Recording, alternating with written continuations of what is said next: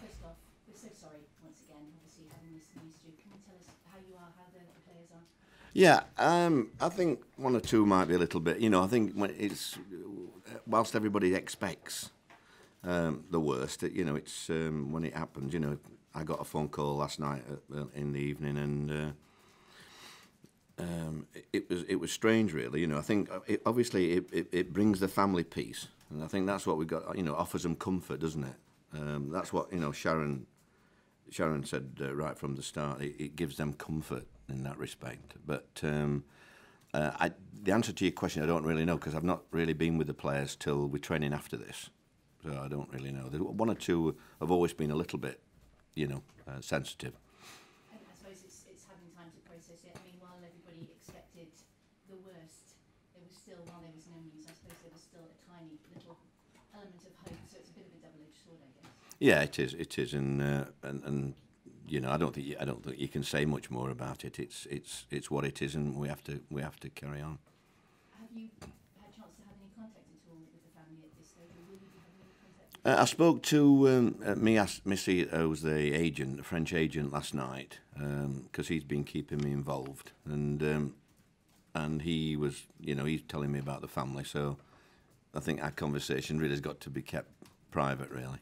Yes, of course. A lot has been said about having an element of closure in these sorts of things. That that sometimes that can bring an element of comfort. Do you think it will bring some comfort in some way to you and the squad, albeit obviously it's been a tragedy, and obviously there's the element of a club record signing that you could have had with you?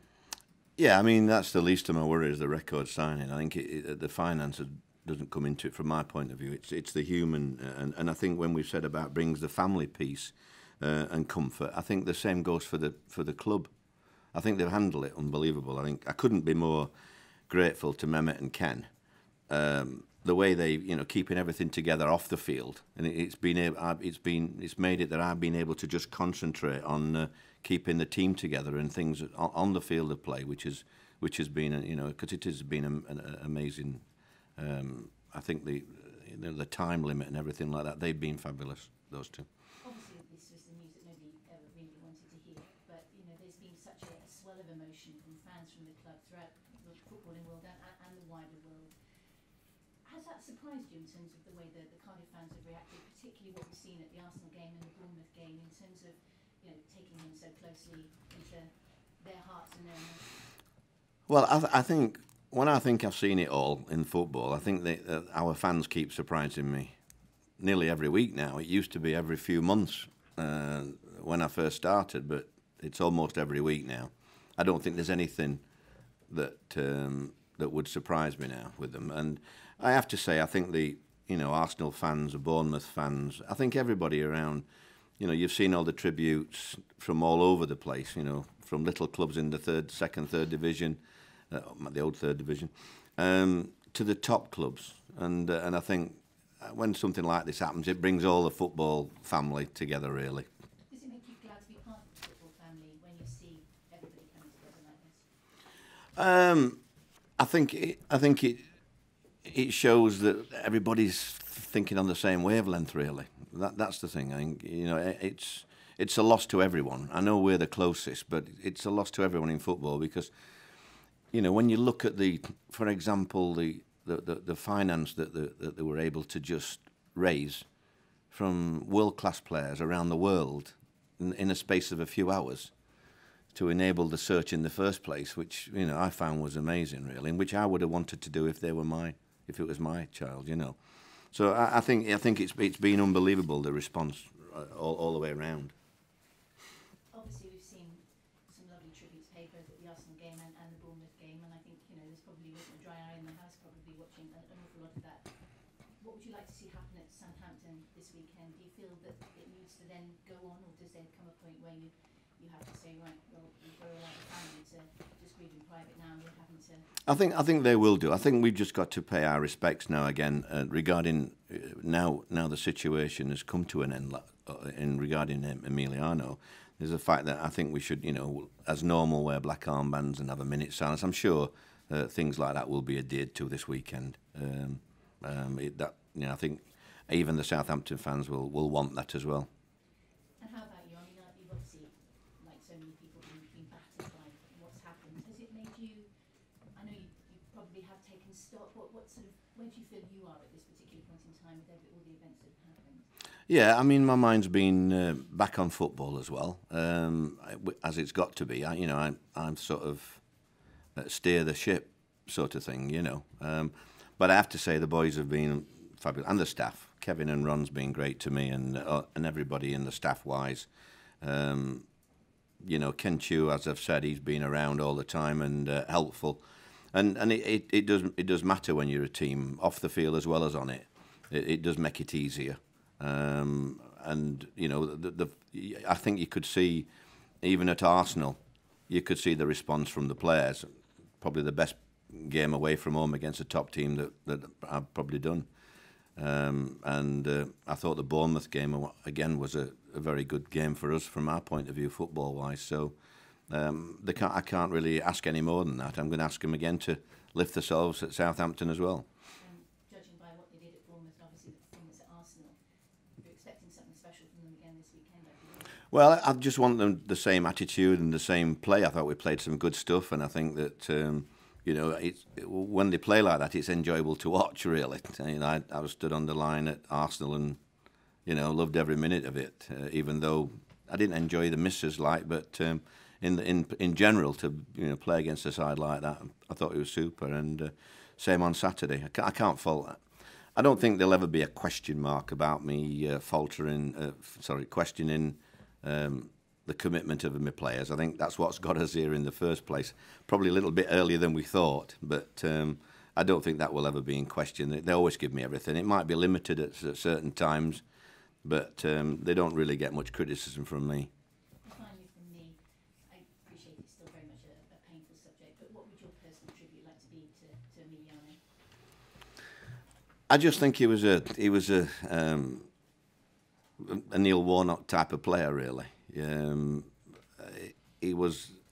I always thought that he was a scruffy type of player that would, for me, score 10, 15 goals every year at the top level. But not just that, work hard as a team player. You know, just fits the criteria really for what I look for in a player. Somebody that can do something special, but at the same time is a very good lad. He was a really nice lad. So I think that would be my memory of him. And his clothes. You liked his clothes? Sorry? Liked his clothes? You admired His clothes were different. I've got a little bit like Omar, and today he's come with some as well. There's 2 or 3 of them now, I think, fashionable. You won't hand them a needle and thread and tell them to sew up their jeans? No, I know. I have tried that in the past, but my daughter wears them as well now. So, Best of luck. thank you very much. Morning, Neil. How you going? Just to pick up on that point, you met Emiliano. What kind of guy was he? What was his potential, do you feel, as a footballer? I think he because he wasn't a young kid, you know, he was a lad at the prime, I felt, and I think he knew that he had things to prove. He'd been in I could say, comfort zone in France. He'd improved every year in the last few years, and I think he was just ready. He was a little bit fearful of the challenge ahead. But I think he was, he knew that he had to try and make that step now and see, because I thought he could score goals in the Premier League, and he did, and I just said to him, it'd probably easier coming to a club like Cardiff, where we've got such a good group of lads, than probably going higher to a group that's probably a little bit, probably got more ability, but not got the dressing room spirit. So I thought that, I thought it had all the ingredients to mix, really, and I'm sure it would have done. And could you sense the excitement for him at coming to play in the Premier League? Yeah, I mean, originally, early on in the deal, there was a newspaper report about him not wanting to come, and when I first met him, I spoke to him about that, and he said that was ridiculous and never been said. I said, "Oh, that's the usual thing in England. You don't say that, and there's a headline." So I said, "You get used to that in England. Facts never get in the way of a good story." And you call him a Neil Warnock type player. There was obviously something in his personality, because that's a big thing for you, character, personality. There was something in there that you... Yeah, he had a dry sense of humour, and his music tastes were, I heard a couple of his tracks of his music. So he just he's just a nice lad, really. I don't think anybody. I've not heard anybody have a bad word to say about him. And just picking up on Fran's point about your feelings now, there was some suggestion this week that this could be an event that made you consider your future here. Mm. Is that still the case? Or is that I think that was a little bit over the top. I just said it made you think about whether you want to carry on in football. I think that was the comment probably. And as always, you always get certain tabloids make a meal out of it. But I went in the local paper and put that to bed really. It's a challenge for me. Yeah, probably more of a challenge with all the things that's happened in the last few weeks. But I think anybody that saw us play the last couple of games know that I think we're all up for that. I think the players are up for that. I know I am, and I know Mehmet and Vincent are as well. So it's it's a challenge we've got to try and face head on. For the family and friends, obviously, the trauma of this will go on for a long time. For this football club, can you start to move on from this point? I think so. Yeah, I think everybody. We all have. Things like this happen in our lifetime, and I think you just have to. You have to get on. It just moves on. I don't think you ever forget things like this. I don't think it's something that you can just put at the back of your mind. There are times during the day and that I think about it. Certain aspects of this. Of meeting Emiliano. I could never say it. I used to say that to him. So it's one of those things that you have to move on. And unfortunately for me, the players have grasped that really in the performances. And now I think we've got 13 cup finals now. And how much focus have you been able to give this Southampton game, and how do you view it now? Yeah, we've done a bit of work like we did last week. We had to work really hard on the Bournemouth fixture because there's such a especially after the beating Chelsea 4-0. My daughter asked me if I was trying to keep it to single figures and my tactics. But you have to you try and work on what you think are your strengths and the opponent's weaknesses, and I'm sure they're doing the same with us. It's a difficult game for both of us. Possibly clubs like Southampton and one or two of the other clubs didn't expect to be in the position that they're in. Really, whereas I think we've always thought we would be around this area, so it's probably expectations are higher. But we could go there in good spirits, and I'm sure we can give them a good game. And if you manage to win, you could move out of the relegation zone, which would be a tribute to the players here and their focus over the last couple of weeks. Absolutely, yeah, and that's what we're going to try and do. I mean, I don't think in the next few games, I don't think there's any game that we shouldn't try and win. And tomorrow's game's the same as that really. They're all important, and it's not going to define our season, but we want to get a good result really on Saturday.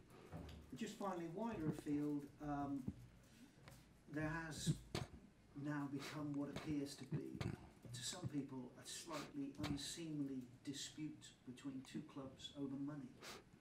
Has that disturbed you over the last few days? Has that become public? Well, as I said earlier, I think I couldn't be more grateful to Mehmet and Ken because they're keeping everything away from me, and I think off the field they're dealing with all that, and I think that's the way to move forward. I think I've got enough on my plate trying to get things on the field of play. So, but they've been, I think, pretty amazing really with the press and everything else over the last few weeks. Thanks, Neil.